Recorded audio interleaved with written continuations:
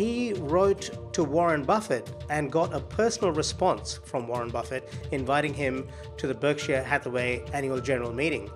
I was blown away by the story and I really want you to hear it. So, Alexi, would you like to tell us how all this happened? How did you get Warren Buffett to write to you personally?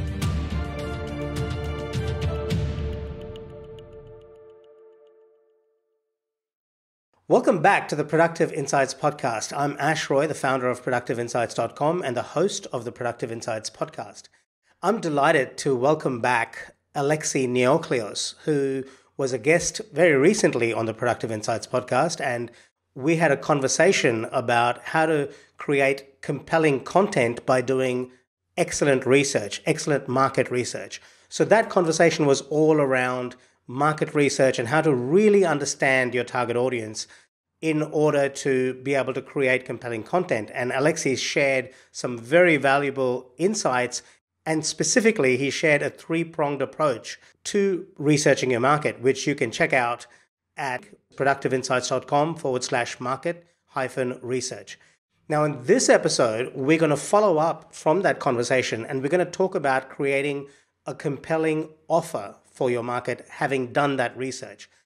And we're going to focus on levels of awareness in our conversation and how you need to be aware of what level of awareness your audience is at in order to create a compelling offer for them at their level of awareness. Again, it comes back to meeting your customer where they are on their journey. Now, before we kick off into the detailed technical aspects, I wanted to just give you a bit of a background on Alexi if you haven't heard the previous episode, which I highly recommend you do. Alexi is the author of a book called Content Hacking, which I've got in my hand here, and it's a really practical book. It's got a lot of Q&A style questions right through the index, and I can just flick through the questions and jump to the relevant bits in the book. So Alexi is a very knowledgeable person. I really respect his knowledge and his skill. He practices as a copywriter, but his knowledge in marketing and business is formidable, and I highly recommend you check out the book as well as listen to this conversation. Now, Alexi is the founder of Fubbi.co, spelled Fubbi.co, and he has helped a company grow from $300,000 a month to $3 million a month within 1 year using his copywriting skills. That is the power of copywriting and having a good understanding of your target audience.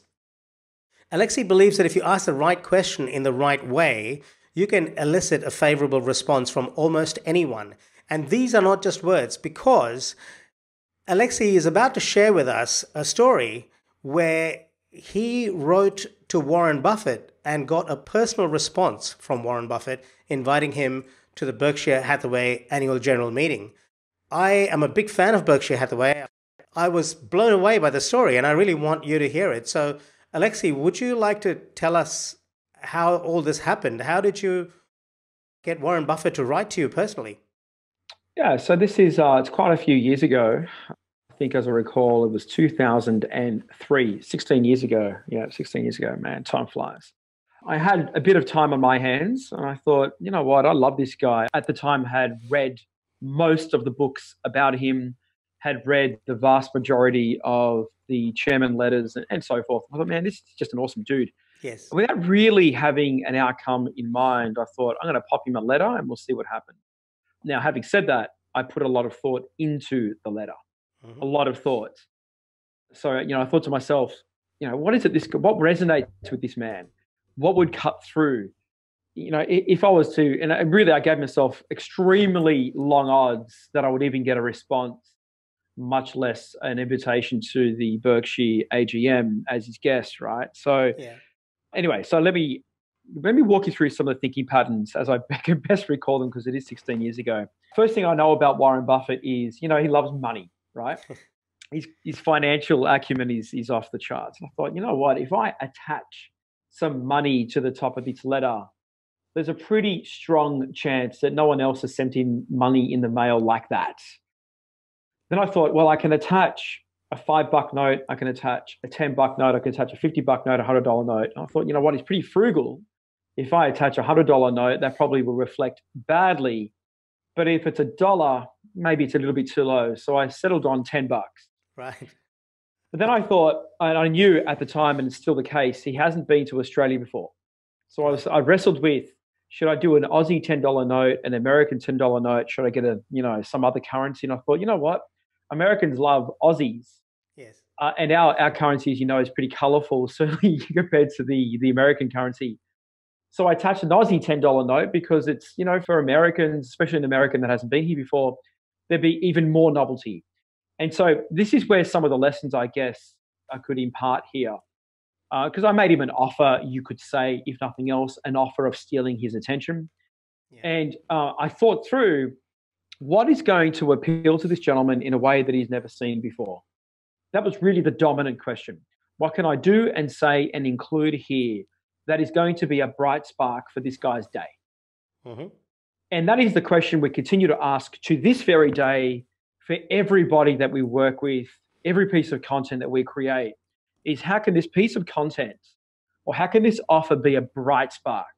How can there be an off-the-charts amount of novelty for our recipient? And, it's Warren Buffett. So this stuff's not easy, right? So I didn't slap this together. So there's another lesson.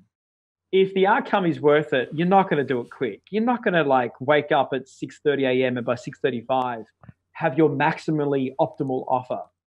I promise you in 5 minutes, you are not going to nail it, right? Yeah. So for me, when we're talking about Warren Buffett, at least, it was a series of days and days and days of just thinking it through, cogitating, meditating, and so forth. And this isn't even me talking about what's in the letter. This is how is the letter going to be constructed, what's going to be at the top of the letter to get attention, and so on and so forth. So that is how I got through.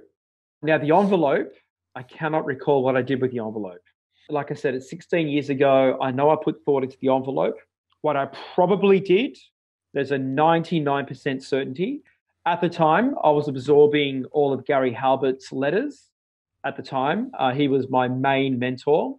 And at the time, and probably to his death, Gary Halbert had his A pile, B pile theory. Should I explain it or should I just move on? Yeah, go for it. Okay. So here, it was a theory of how people sort through their mail at the time. And he said, you got to think it through that people sort through their mail over the wastebasket. Right. They sort their stuff in the A pile, the B pile. The A pile is, a letter from the tax office or a greeting card from your mum, assuming you love your mother. Or you get on with your mother. These are A pile type stuff. B pile type stuff is marketing collateral. That stuff is sorted over the bin and it's chucked really quick. You want to be in the A pile. Right. And Halbert's advice was you want to look like a personal letter. It cannot look like marketing collateral. So if we deconstruct that, what do personal letters look like? A live postage stamp, handwritten address. There will be a personal address maybe on the returner address. In our case, and this is what we do even to this day because we still use direct mail, we actually do not even have a return address on our letters. Right. The reason for that is raise the curiosity level. So if you imagine you receive a letter, handwritten, postage stamp, no return address, what the heck is this? They've got no choice but to open it. It doesn't tip the hand. The singular purpose of the envelope is to get it open to read the letter. At the moment the envelope is cracked and the information of the letter is presented, job of the envelope is done. Okay. So Adar probably would have done that with Warren Buffett. But look, in his case, you and I both know the assistant, no matter what, would have cracked it open. She would have seen the money. She would have been probably amused. Yes. Walked into his office in Kuwait Plaza, however you say it, and said, check this out, Mr. Warren. So, So, man, both stories, the bit about Gary Halbert and your story about how you thought through everything, both of them reflect a deep understanding or empathy for the recipient of the communication. And I just want to bring that out. I know you said it, but I want to reiterate that. The amount of time you would have spent thinking about how the recipient, in this case Warren Buffett, is going to receive the letter, interact with the letter, and even the assistant who's going to first open the letter, all of those things is the level of care and attention that needs to go into creating a compelling offer. And that's what I really wanted to bring out in this conversation. So just to finish off the story then, Alexi, what did he say in his letter to you? So the response is on my website and I've used it heaps. This reminds me what triggered the letter, in fact. An ex-girlfriend of mine who knew I was a big fan of his was living in the UK. Yes. And she excitedly called me and said, "You won't believe who I just met in the UK at a bar of all places," right? This should have been my first little something's up here. I met Warren Buffett. I spoke to him. I told him you're a fan and so forth. So my marketing brain went, "Oh, I've got a trigger." So that was actually the trigger for me to send the letter. The letter opened up with, "You don't know me, but you know my girlfriend. She was the beautiful blonde person you met at the bar, and yada, yada, yada." And I think he found that amusing because in a part of what his reply was, "I wasn't in the UK, never been to the UK. I think your girlfriend met a lookalike." And that was that was in the PS of the letter that's on my website and stuff. So that's what triggered the letter. That's what gave me an insight into. I got my foot in the door, so to speak. Here, a rational sort of reason. To reach out. Now, being the cool dude that he is, he still took the time to reply, even Which though is very nice of him. He could have easily just thought this is a ploy. This guy's made this up. Well, he probably on some level realized it was a ploy in a sense, but he thought the amount of care and attention that's been put into this deserves a response. Look, but then again, it's second, third, fourth richest man in the world. Now, if I was to send a letter to Bill Gates, Larry Ellison, Jeff Bezos, Mark Zuckerberg, what long odds would you give to a reply? They would get smashed with mail. I agree. Nothing else. Well, I agree. Okay. Now, I've got the letter here. I found it in your book, and it says, "Dear Alexi, thanks for your letter." This is Warren Buffett's letter to you on December 3rd, 2003. Mr. Alexi Neocleous. I won't read the address out in case you're still living there. "Dear Alexi, thanks for your letter and the enclosed $10. I'm returning the latter." So typical. "Since I'm unlikely to be in a position to spend it, whereas you can put it to good use." Oh man, that's Buffett all the way.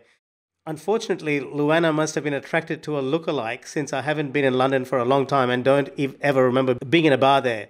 I'm a bit more disappointed than she is. I'm a poor bet to ever get to Australia, but I'm keeping your letter just in case. Good luck to you. P.S. You're definitely invited to our annual general meeting next year, just as long as you bring Luana." Yeah, and you could tell that he wrote that because there's the language patterns. He's a poor bet. He uses that word betting a lot, and the functional utility of the $10. You could put it to good use. That's how he thinks of money. It's capital. He's a capital allocator. That's Absolutely. How he defines himself. So it was pretty cool to get the response. I was quite blown away, frankly, but it was. Mate, I loved the story. I just loved it. Your part in the story is as fascinating to me as his. So congratulations on that.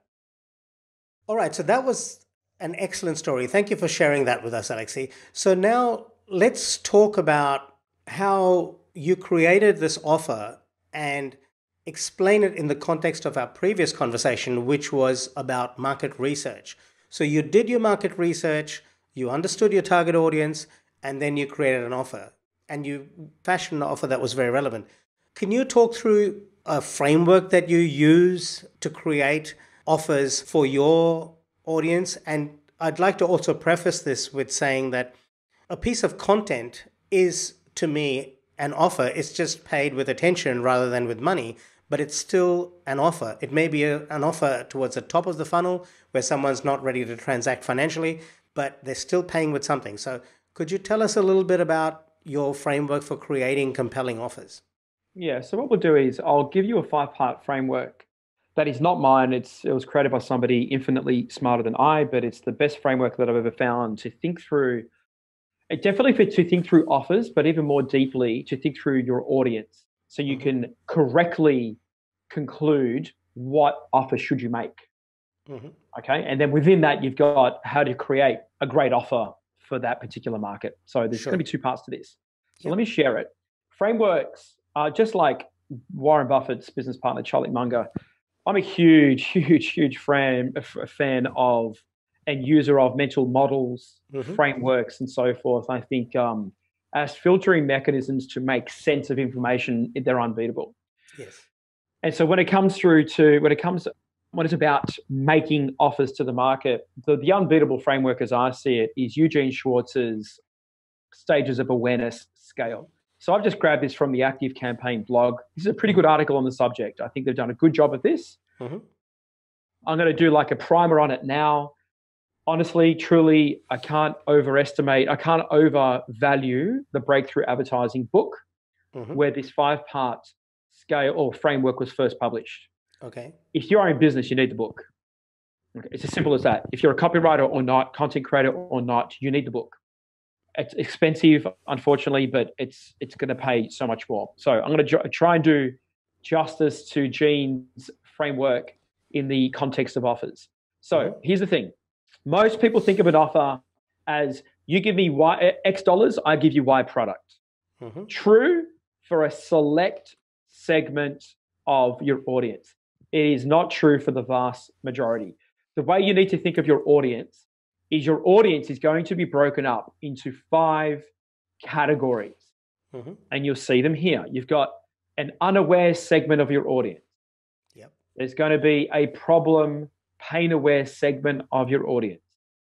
There will be a segment of your audience that's focused on solutions. Then there'll be a segment of your audience that is focused on product. And then the most aware, which is they love your product, know your product, and they're ready to buy. Let me deconstruct each of these and I'll make some sense for you for each of these. Sure. First up, the easiest to sell to. Start at the bottom. These are the easiest to sell to, the most aware. These are people that know you, love you, want you, and all you need is, hey, I've got XYZ product, it's 50% off. That's all you need. You don't need 20 pages of copy. You don't need the webinar. You don't need the big ass pitch. In Eugene's book, he uses the example, as I recall, of Big Macs, 50% off. Right. If you're a Big Mac lover, you don't need a 4-minute commercial about Big Macs and why you should love them and all this sort of stuff. 50% off is all you need. Okay. Yep. They're the easiest pitch. Next, product aware. These are people that know about your product, but they don't know how it differentiates necessarily from other options. This is where your content initially needs to hit and differentiate your product. The Apple iPad, okay? Hyphen the world's most elegant tablet. I'm making that up. I don't even know. I'm an iPad user. I don't even know. That would be an example where if there's a tablet war and your particular segment of that audience is looking to buy a tablet, they're looking at the iPad, they're looking at whatever other options are out there. The move there is, but they don't yet know why an iPad over, whatever else is out there. Yeah, Samsung Galaxy or whatever it is. Actually, you know what? I've got a better example. About 4 months ago, I was in the market for a new iPhone. And for the first time ever, I was looking at getting something else. I was considering it. And I was looking at Google Pixel and so on. And something like 2 days after the thought entered my head, I kid you not, a article pops up in my feed, Apple iPhone X versus Google Pixel, which one is better? Perfect timing. Yep. For me, the content focused in on the unique attributes of the iPhone versus the unique attributes of the Google Pixel. Were you getting retargeted by any chance? Man, I don't know if I did a search. I don't know. I don't even know, but it was enough for me to go, holy crapola. I might have searched it and forgot. I have a suspicion I didn't, man. I have a suspicion I didn't even type it in. Right. It's scary. We could talk about the power of Facebook another time, mate.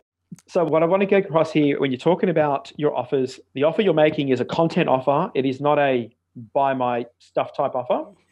And at this level here, it's about differentiation of your product. Yeah. And a great example is iPhone X versus Google Pixel. Okay. Let's go to the next level. Actually, let's go back a step. The only place you're making product offers, buy my stuff today, is at this level.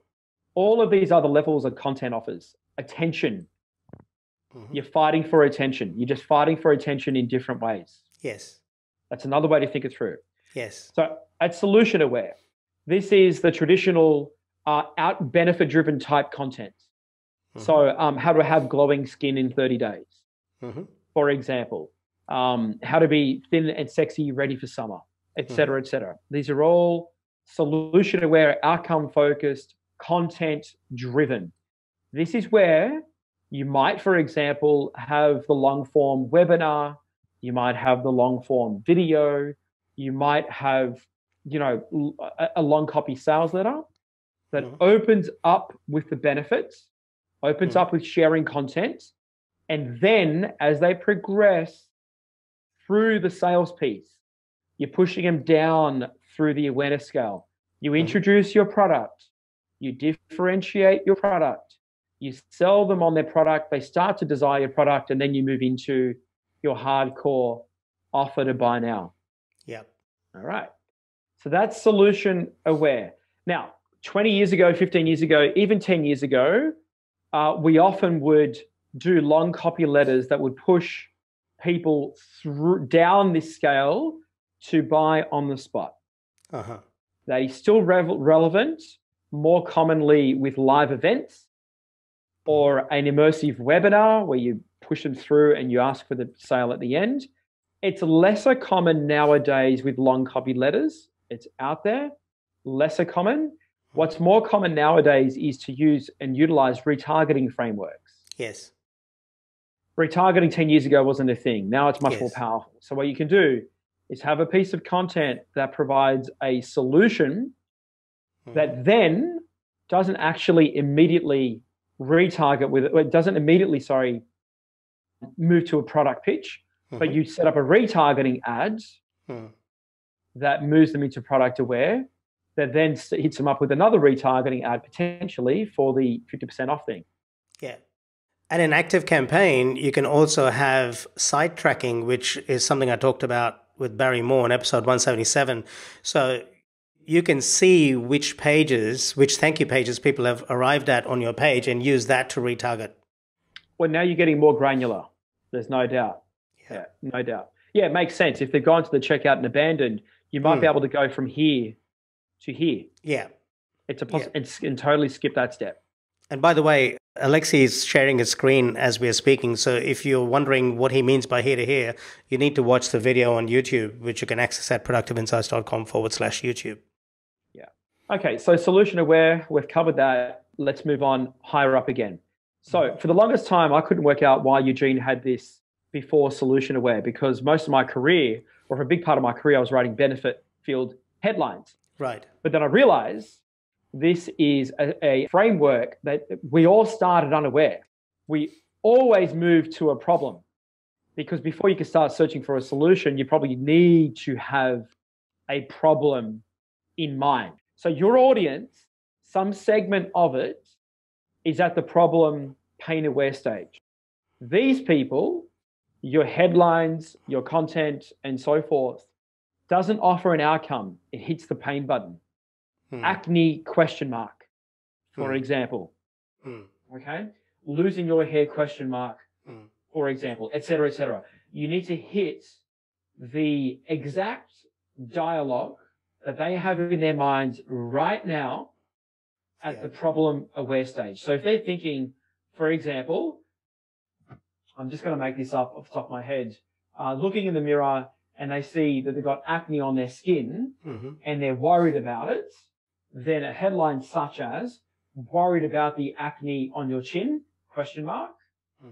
Is probably going to hit the mark more often than not. I can dissect that further, but I don't want to do that in this particular podcast. But just know at this level, your content's talking about a problem. At this level, you can be absolutely doing long form webinars. You could be absolutely inviting people to events, all that sort of stuff. You are not pitching anything usually at this stage. Okay. And then what you do is, like I said, you start them here. Then from problem, you move into the solution. and you move them into problem aware, and then obviously you make your pitch. Okay. And then at the top of this framework is the unaware market. People that don't know what they don't know. Yep. This is the biggest market. They are also the hardest market to sell to, and they usually will have the longest sales cycle. Right, because they're at what digital marketer calls top of the funnel. They're at top of the funnel. You could say, it doesn't exactly translate, this model doesn't exactly translate to the top of the funnel, middle funnel, bottom of funnel framework. Mm-hmm. It definitely relates. There's no doubt. Yeah. There's a bit more detail to it, but yeah, for the sake of our talk today, this most closely resembles top of the funnel. Okay. For sure. Because you could break up top of the funnel to be here, or to be that, right. Strictly speaking. Yeah. These are people that don't know what they don't know. Mm-hmm. So in Eugene's book, he used the example of a TV repairman. Mm-hmm. And the headline was, "Why haven't TV owners been told these facts?" ? And the offer was for a book that basically said, you don't need to have a TV repairman come out to your home to fix your TV. You could just buy this book that shows you exactly what you need to do. And instead of spending hundreds of dollars on a TV repairman, you can spend $15 and get everything that you need. Right. He was trying to say that market at that stage weren't even aware that they could make slight adjustments to their TVs themselves. Yes. They weren't aware. That's the key to this. And that's why this market here resonates with a headline like that. It could resonate with the six biggest mistakes that property investors make that they don't even know. The 6 biggest mistakes, 7 biggest mistakes type headlines and themes for your content work at this level. The 3 most dangerous trends facing business owners, law firms, whatever it may be. Information works at this level. Yep. Stats, trends, data, all of that works at this level. That's the correct decision at this point.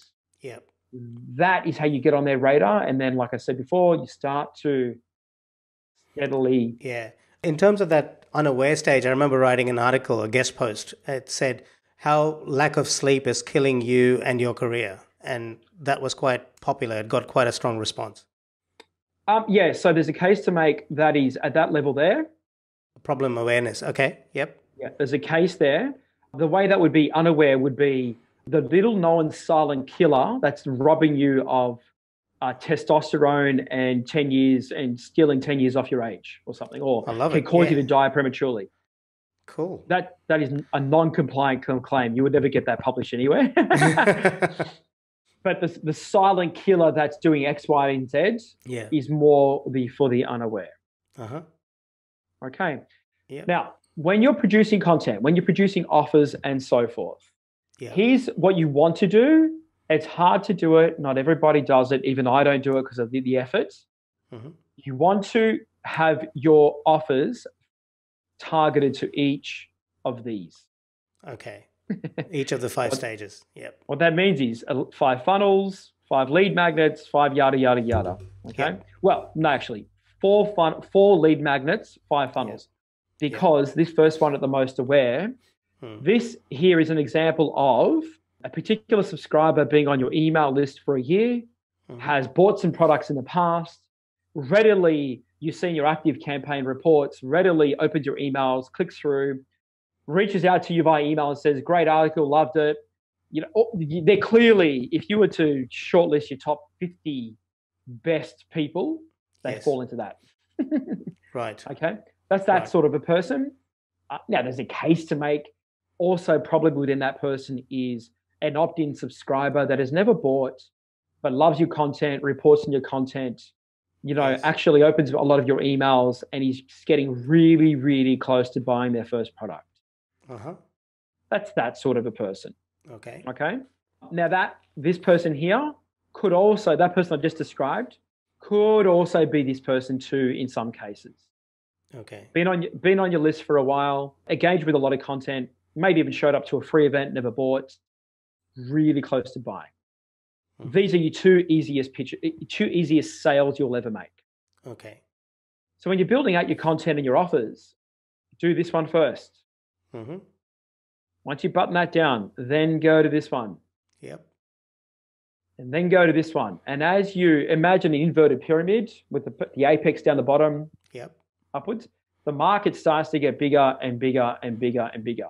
Yeah. But there is a direct relationship between complexity of selling, time of selling, cost of sale. This person here will cost you probably more to make the sale. Correct. Than this person here. Because the unaware person is nowhere near their buying window, and the most aware person is at the buying window. Correct. Right. So when you're thinking through your offers and your content and so forth, and it's indispensable to have this framework in mind. Yes. Even when you're creating Facebook ads, you've got retargeting frameworks that you're pushing people through this. Keep this in mind, and you won't get, if you screw up, you won't screw up too badly. You've got something to filter your decisions through. Yes. Yeah.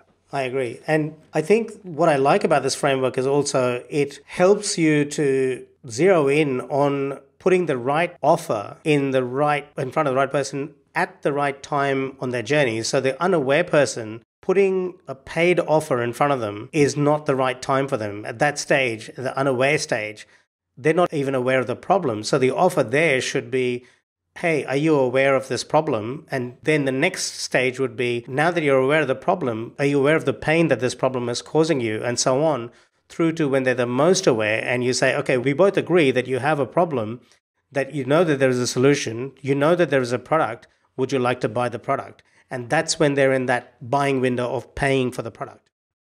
Yeah, and I'll tell you something, if you just a little bit of common sense, you can work this out yourself. So if we consider the Big Mac that we all know. Yeah.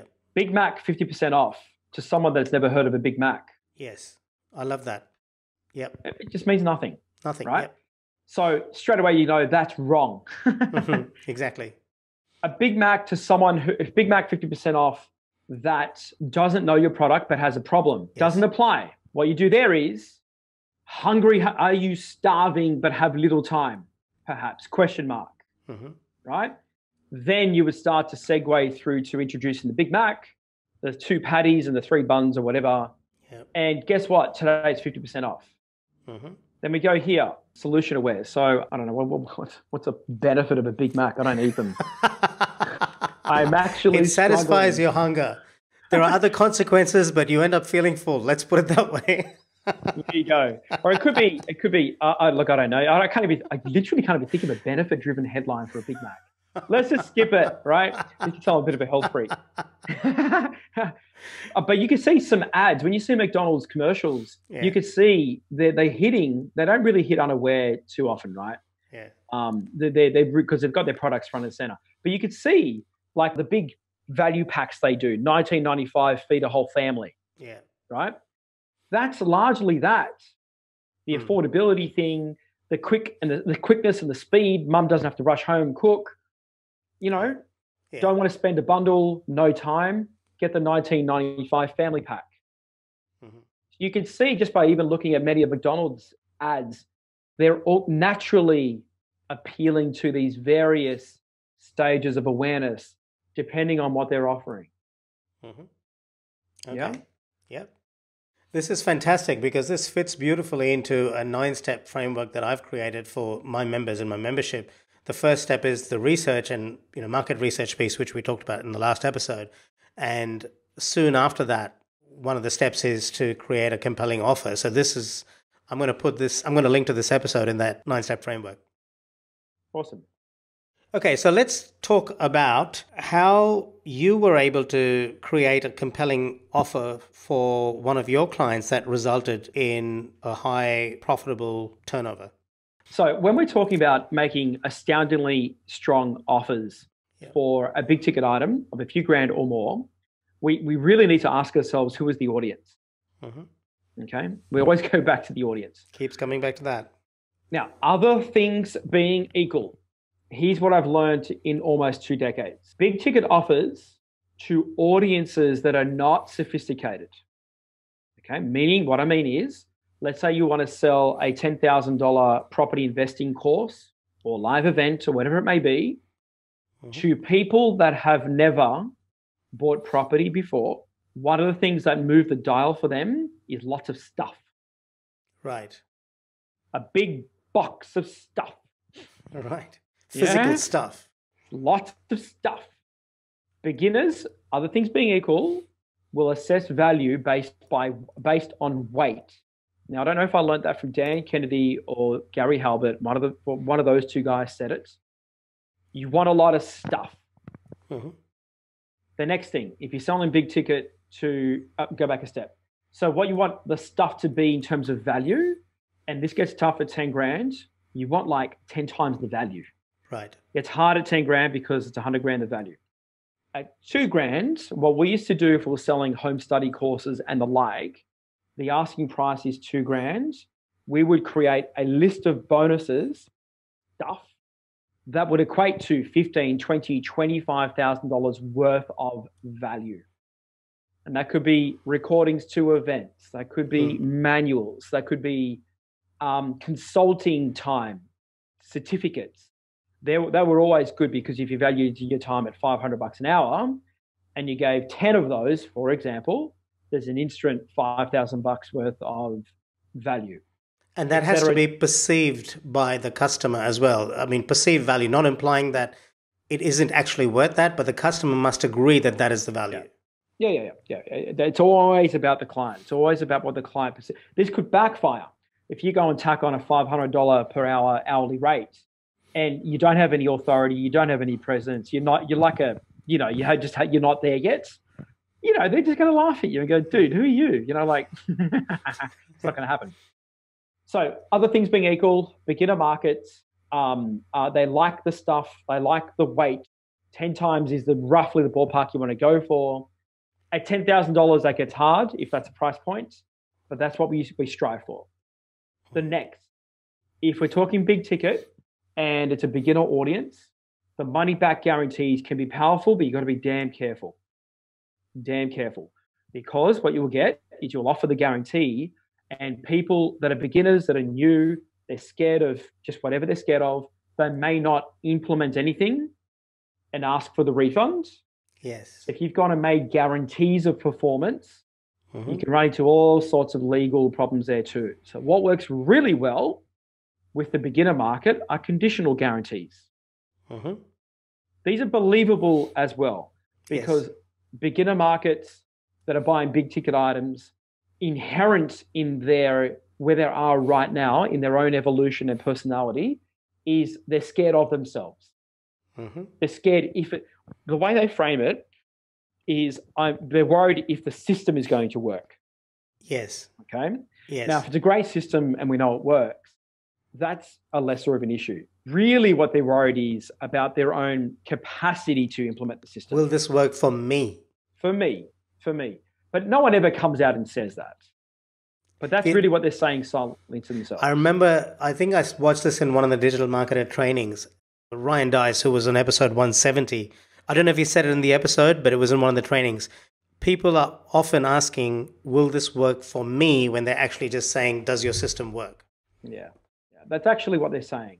And so with a beginner market, a conditional guarantee can be very powerful.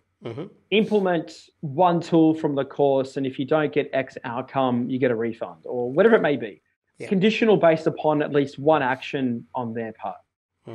What that opens the door to, though, in a beginner market, again, is the performance-based outcome. This is where you can start to introduce the idea of, and it gets dicey with beginners, but promising outcome, engineering outcomes. Yes. Yeah. In a beginner market, and this is where I want to get across, and it ties back to the offer. Really, really compelling offers conclude the outcome for the audience. A compelling offer makes it believable and clear cut and concrete what the outcome will be for the audience. This is key, because if 100% of your audience knew, guaranteed 100%, that the outcome from spending $5,000 with you will be 50 grand for them or 100 grand for them or whatever the outcome is, they knew 100% we would all just buy it and spend the $5,000. Yeah. Yeah. With the beginner market, we want to try and promise outcomes, but we're running into their own fear about their own situation. So the conditional guarantee works really, really well. Mm-hmm. With a much more sophisticated audience, you can start to guarantee certain outcomes. Again, you've got to be careful. Income claims and all that sort of stuff, it's getting tougher and tougher every year.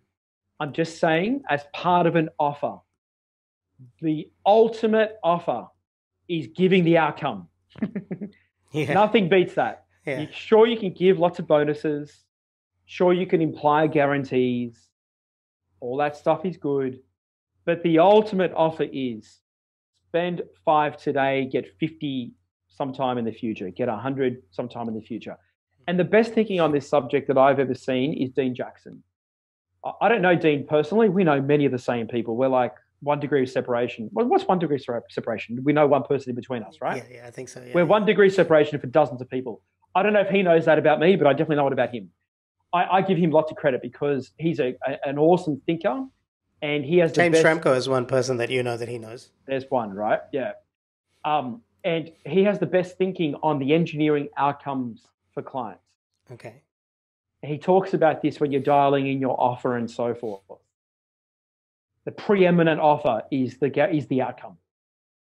But it's hard to do, right? Because if you just imagine, you or I, if we were on the hook to guarantee outcome for every single person that buys from us. Now, we're a managed service, so we do all the content for clients.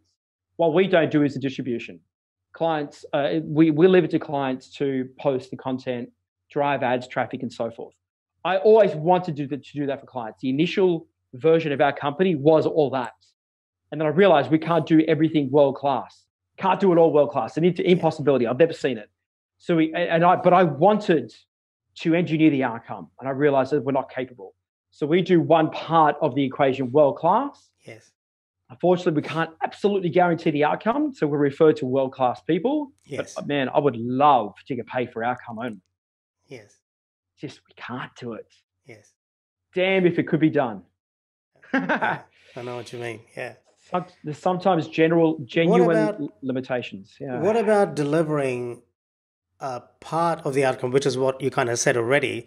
But I'm just thinking in terms of the initial part of the offer. So, for example, with my membership, what I'm doing at the moment is I'm giving away up to 4 hours of free sessions to founding members, and it's only $99 a month. I'm not going to be able to deliver that forever. But in those 4 sessions in that first month, I get them a result, and then that gives them the confidence to stay with me for a year, 2 years, 3 years. I've only been doing it for 6 months, so I don't know how long their tenure will be. But what about delivering an epic result for a small fee initially to earn the trust and then systemizing it? Yeah, so it could be a viable idea. There's a few holes in that. One of those being message to market match, making sure you're working with the right people. So, yeah, I handpick the people that I get into. Yeah, so in our case, even though we don't do the distribution, even though we don't buy the ads, what I've learned through a fair bit of pain, I probably had to go through 6 months of pain to work this out. I wanted to do it all for everybody, okay? Yes. Realized can't be done. So then I went, well, how do we get the outcome? And I went, well, that's really easy. Just work with clients that are right on the precipice of, we just got to do one thing. And as soon as they put it out there, we get the results. So in our case, in my book, you saw the content hacking scorecard. Yes. So I think the number is 51 or 52 points. You need a minimum threshold of 51, 52 points to work with us. Now, what that means in effect usually is you've got traffic, you've got an email list, you've got a funnel, you're probably running some Facebook ads. Man, I can tell you now, I can pretty much say to you, dude, if you're doing all that, yeah, we'll get you the outcome, the ROI. In fact, I said that to two new clients this morning. That's a no-brainer. Happy to guarantee them because all they've got to do is broadcast the email. Yes. So one client, they came on last month. He's got 30,000 emails on his list. Yeah. I said, Michael, how often do you email your list? Oh, he goes, probably once a month. And Michael, that's insane. Dude, here's what you do. Do this first and then buy, because I know when you do this, you're going to want to spend more money with me. Send out this 9-word email. Oh, yes. Dean Jackson's 9-word email. Yep. Here is my Dean Jackson again. Dude, I'm going to hug that guy when I see him, right? 9-word email. I gave him the wording and I said, Michael, prediction, 300 to 400 leads. The next morning, I get an SMS, exclamation marks like all over the map. Alexi, we've got over 200 within a couple of hours. You're a genius. Yeah, like I'm the genius. I'm not the genius. Yeah. Right? Dean, that's the genius. But here's the thing. I knew that the content would work because of the message to market match. So this is how we've gotten across guaranteeing outcome, you could say, in these circumstances, is I see that the assets are already locked in. The pillars are in place with the client. And all we've got to do is great work on our end. And the moment our work gets put in front of their built-in audience, email list, big social following, traffic to the website, our basic package is $13.97 USD, right, per month. If you're selling a 30 grand item or a 20 grand item or whatever it may be, that's nothing. These are the sort of situations we hunt for and look out for with clients. And when we don't have those, I'm pretty quick nowadays to call it and say, look, I'm going to be honest with you. I struggle to see where the ROI is going to happen from our particular services. I want to give it to you, but here's the problem. And I'll go through and say, you don't have the funnel, you don't have traffic, no email. Yeah. I remember talking to Alana Wexler, who does Facebook ads, and that is one of the things she looks for when she works with somebody, because she says, I could create the best Facebook ad for you in the world, but if you don't have a funnel to convert the ad, what's the point of doing the ad? Yeah. You need to have a good landing page. You need to have a good offer. You need to have done your research.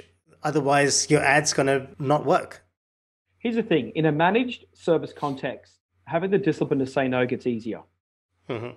It really does, because we get pain if we say yes to a client that we know really, they're not going to get ROI from this. We get pain. It's very clear. Within a month or two, it's just not there. It's a lot harder with an info product. With an info product, it's very easy to say, the content's amazing, but it's up to our client to implement. Yes. It's easier to let people buy, that you may make a personal assessment and say, well, the likelihood of this person actually implementing, pretty low, but are you responsible for that? In a managed service context, we definitely are, because we need clients to stick and it's an ongoing relationship. So it's very easy for us to be disciplined. I really like Amy Porterfield's refund policy. I really like how she does everything in business, and she only gives refunds, I believe, if you complete the exercises associated with the product, which I think is very fair. That stops the tire kickers as well. If you complete the exercises, you'll get the results. So, that's a conditional guarantee, which has its place certainly in an information market dealing with beginners. Now, that's going to be a decision for her. Now, she's going to have less churn, have less refunds, she'll have less complaints, less negative reviews. Yep. There's a litany of advantages. We've got other clients that would never in a million years do the conditional guarantee, spend $1 million a month on ads. We've got some clients that spend that much, that sell education, but they've got dozens of salespeople on the team, got to keep the sales team busy. There's big ad budgets. There's a whole big machine. I just can't relate to that approach. It just doesn't make any sense to me. Yeah. It depends on the goal and the outcome. And look, it's a personal decision, I guess, is what I'm saying. I'd rather take the pain up front and have somebody say, no, I don't want to buy your product because I'm not willing to do the work, and not buy my product, than have to go through the whole process of them buying it and then wanting to refund it afterwards. It's just a waste of time for them and me. Yeah, the decision was easier 10 years ago, before the internet really, even 15 years ago, call it, right? The decision's easier now because Google rewards negative reviews. And, if you write a negative review and you do a good job of it, it's really hard to pull that crap down. So if you got to... Oh, I see. Right. Yeah. So 15 years ago, the conditional guarantee was quite uncommon. Mm-hmm. Quite uncommon. It has much more of a place now, truly, because a dissenting client that absolutely did not lift a finger for a split second to implement your stuff, who's absolutely 100% responsible, Yeah. can make a big fuss in a public forum for us. Big ticket, like, are we friends with Taki Moore? Yeah. Taki's been on this podcast, episode 30. Beautiful. Taki's got some very firm views on this because he's got a community. Yes. Okay. But if you're selling a $5,000 info product that is deliverables in a membership portal, there is no community and so forth, then it's a harder decision. It's not as easy because there's no community behind it. It's still easier than 10, 15 years ago because the dissenting client that didn't lift a finger, that is lazy, whatever it may be, who's 100% responsible for not getting a result, can still cause a big ruckus on social and on Google. Yes. And that has, look, we've got clients that actually have this happening where they just cannot get removed from Google. The negative, so sad. It just can't be done. It's really hard once it's up there. And it costs them genuinely is money out of their pocket.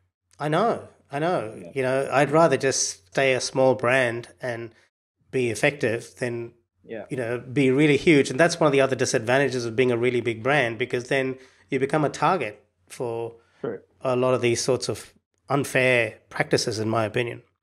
Okay, so we've talked about how to go about creating an offer, and the biggest challenges around creating an offer, implicit in what you said, is really not doing the research, not understanding your audience well enough, not understanding which stage of their buying journey they're in. So I'm just going to do a quick recap, and then we'll talk about action steps, and then we'll talk about where people can go to get more help from you when it comes to creating an offer and or doing research. So you talked about the 5 stages of awareness, which is explained in the book Breakthrough Advertising by Eugene Schwartz. And they are, stage 1 is the unaware, the least likely to buy. The person who's unaware of the problem and obviously unaware of your product or your offer. The second stage is that they're aware of the problem, but they may not be aware of the solution, that the problem does have a solution that is available to them. The third stage is where they're solution aware. So they're aware of the problem, they're aware of the solution, but they're not yet aware of the product. The fourth stage is they're aware of the product as being a solution to their problem. And then the fifth stage is where they're most aware and they're most likely to buy a product because they're actually aware of your product being a solution to their problem. Have I summed that up correctly? Yeah, with product aware, so they're aware of your product, but they're not aware that your product is the differentiating solution to their... Yes. It's a differentiating point at the problem aware stage. Gotcha. It's a unique selling point. Yeah. So the action steps to create a good quality offer is to understand where your target audience fits in that 5-step framework. Do a lot of research. Understand how your offer is going to solve their problem where they are on their journey. A good approach, in my opinion, would be to check out the episode on creating an empathy map, episode 117, and definitely check out the previous episode where Alexi and I talked about market research. That's productiveinsights.com/market-research. Alexi, what other action steps do you recommend our listeners take to create a good quality offer? Yeah, what we haven't talked about is looking at the competition. So a good quality, a good quality offer is only relative to other options. Mm-hmm. And so if you're if you're selling, I don't know, for example, let's say we're selling, I want to find something water bottles for $10, and you come along and you do a competitor analysis and others are selling the exact same water bottle for $8. Yes. Well, your offer is pretty crappy. Yes. So you need to do a competitor analysis, because part of what is an amazing offer is no one else is doing it. Mm-hmm. But it's what the market sincerely craves and wants. And this is where the power of a brand comes in at the most aware. There's no other Big Mac in the world. Mm. Only McDonald's is offering the 50% off Big Mac. So when you get brand awareness happening, when you get your community, you get your audience, they love you, you now start to cultivate a brand. And that's one of the key investing principles that Warren Buffett uses, and that is companies that have a durable, sustainable competitive advantage, and brand is one of the big things. He calls it the moat, M-O-A-T. Yes, the moat, That's yes. That's how you can think of your email list. That's how you can think of your buyers. That's how you could think of your private Facebook group. These people that come back for more and more. Yeah. Yes. That's how you think. This is your moat. 10 years ago, the email list was the big moat.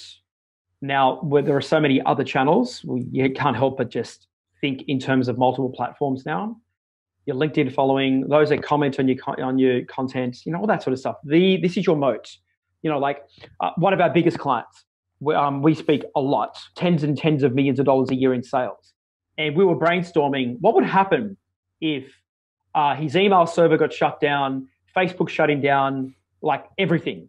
And his best estimation was he would have 2 years of business, 2 years of momentum left in the engine in his company. Now, he would have to strip back people and all that sort of stuff, but 2 years of equity built into his machinery. Yes. Whether he's right or wrong, I don't know. Maybe it's a year, maybe it's 3 years, but the point is that is his moat. Now, here's the thing. Even if he got shut down, his email servers got shut down, he could definitely get those email names into another system, warm some of them up. So that's doable. If Facebook shut down his account, he's got 50 other accounts. He'd find a way. Yes.